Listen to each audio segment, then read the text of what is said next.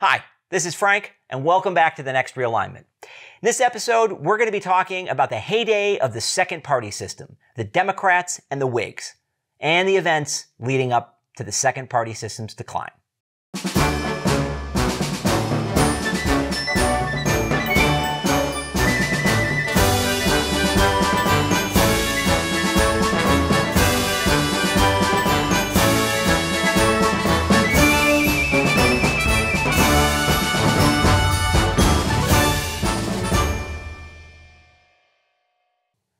For about the 2 decades after the election of Andrew Jackson in 1828, the second party system was at its height.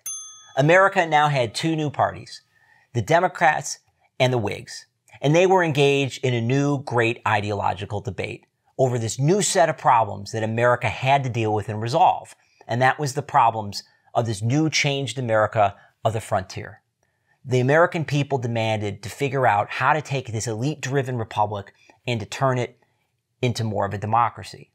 And that debate on how to accomplish that and how to do it while keeping all the growth and the entrepreneurial spirit and the pioneering that was part of the American character.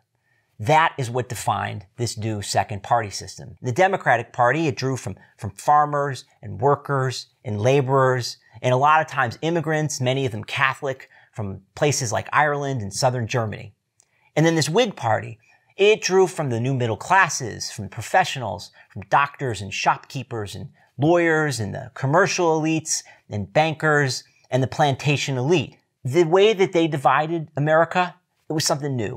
It wasn't the way that we had done it before with the Federalists and the Democratic Republicans. It divided America differently. It cared about different issues and ideas.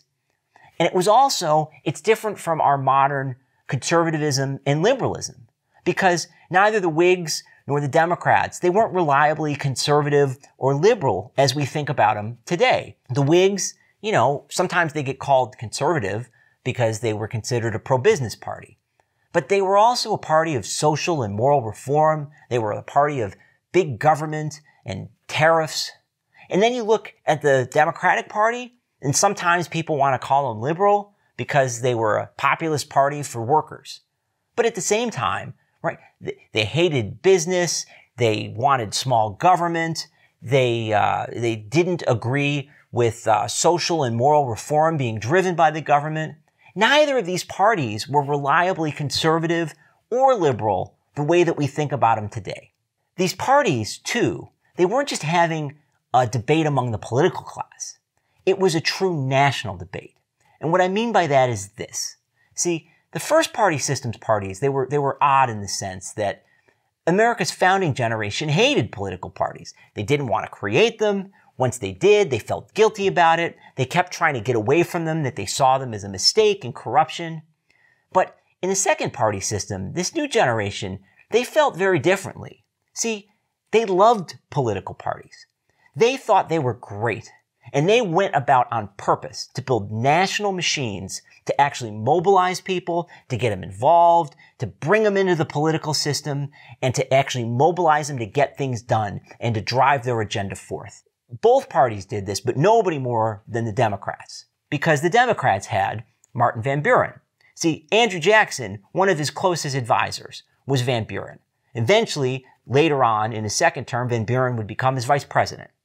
And Van Buren had a unique role in he was kind of made himself the chief party strategist. It took it upon himself, and thinking parties were a good thing, that he was going to build a machine that could mobilize people and drive his agenda forward and get things done. And to take this Jacksonian movement and these ideas and this coalition of people and to turn them into an actual organization. And an organization that reached and touched across America. Now, the Whigs weren't as good at it, but they still, seeing what the Democrats did, tried to copy and do it the same. They were kind of better sometimes in the media and working through newspapers. They were less organized, but they too tried to build a national organization. So for the first time in America, politics became, in fact, something of an entertainment and a sport.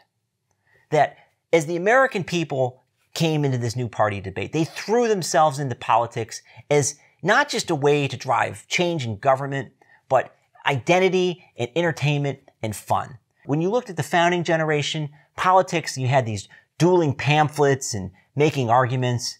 But now in the second party system, you had things like, you got the brass bands, you got the parades, you get the speeches on platforms with red, white, and blue bunting. And you get speeches that are meant not just as political arguments, but as a type of entertainment. And that was particularly true as you went into the frontier. Because in these frontier communities, you'd get these small towns surrounded by family farms, and there wasn't a lot of entertainment. So what entertainment they did have is they had politics. Adding to that, you also now had the spoils system, right?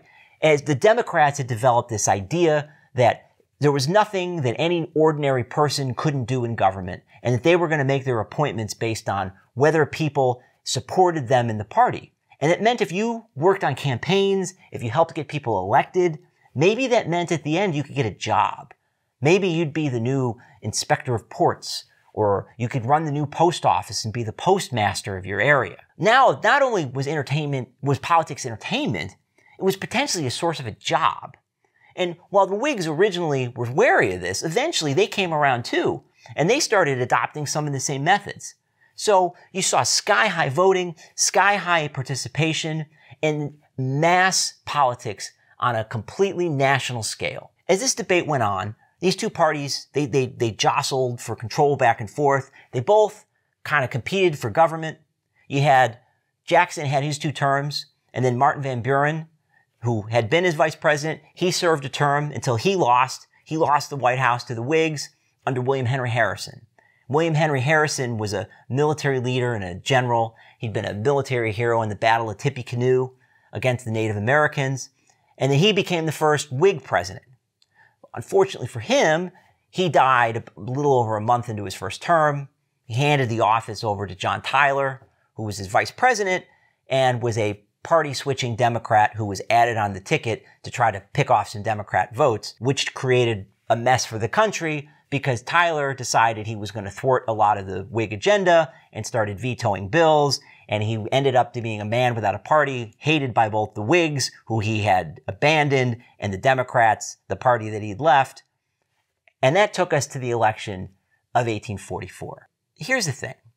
Once America got into the 1840s, you could see that there were some things underneath that were changing, and the party system that had been so vibrant was now starting to decay.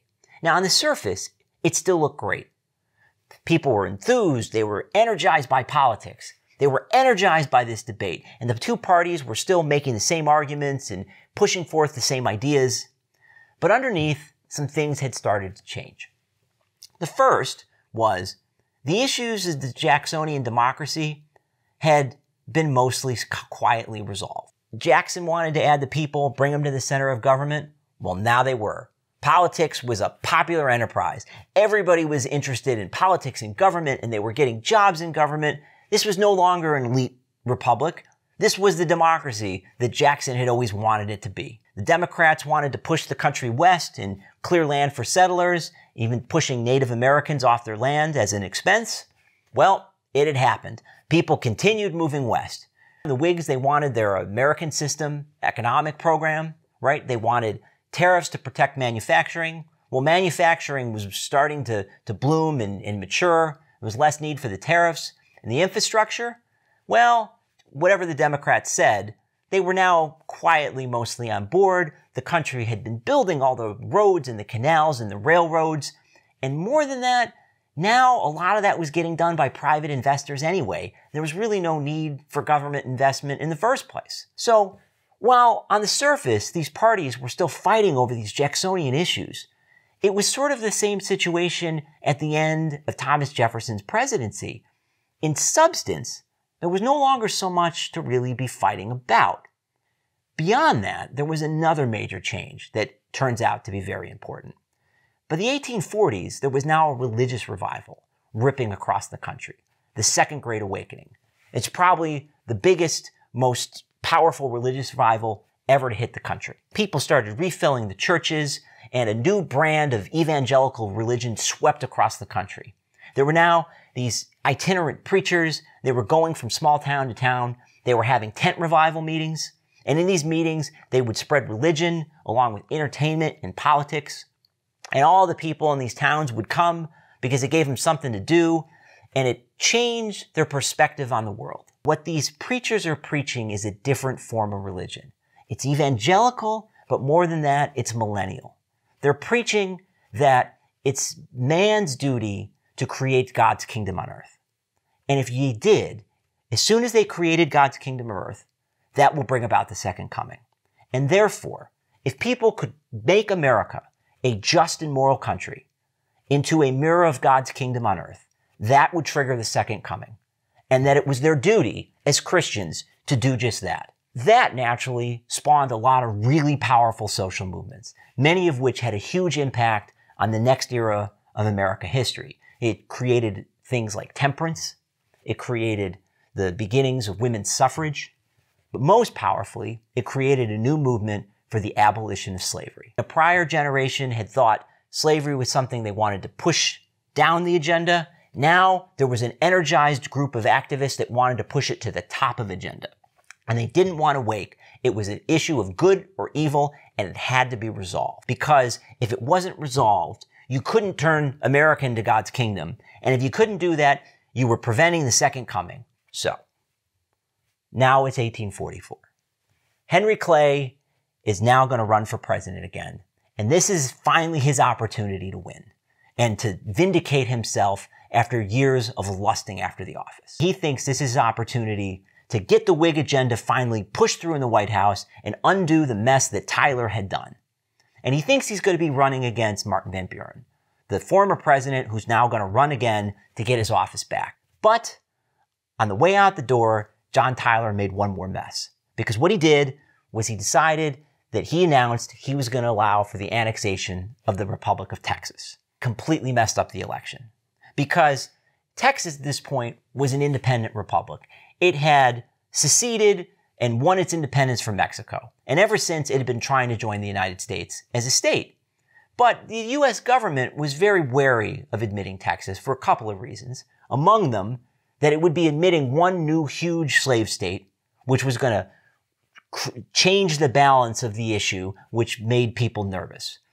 But more than that, there was a good chance that annexing Texas would create a dispute with Mexico, particularly over the border, and very well lead to war. It destroyed Van Buren's campaign because Van Buren, seeing it as a terrible idea, refused to endorse it, made himself unpopular with a lot of Democrats, basically lost the opportunity to win his nomination. And the party nominated instead somebody that a lot of Americans had never even heard of, the Speaker of the House, James K. Polk. The Whigs thought that they had just lucked out. They had a new slogan mocking the Democrats. Who is James K. Polk? Polk turned out to be a lot more savvy than anybody thought, because he not only endorsed the annexation of Texas, he took it 2 steps further. He also said that he was going to aggressively renegotiate the border in the Pacific Northwest with Great Britain, the old 54-40 fight. And beyond that, that the United States, he claimed, had a destiny to reach all the way to the Pacific Ocean and conquer the rest of the continent all the way as far as it could go. The idea that we came to be called manifest destiny. The idea was wildly popular, and it put Polk in the White House. So it turned out for the Whigs, and the answer to their taunt was, who is James K. Polk? He's the next president of the United States. And in his term, he so shook up politics that he sent the second party system, which was already quietly rotting away, into terminal decline, leading to the collapse of the Whigs and ultimately setting the stage for a civil war. Thanks a lot for watching, and make sure you tune into the next episode, because we're going to be talking about how the Whig Party imploded, taking down the second party system, throwing America into years of political chaos, and all eventually ending in a civil war.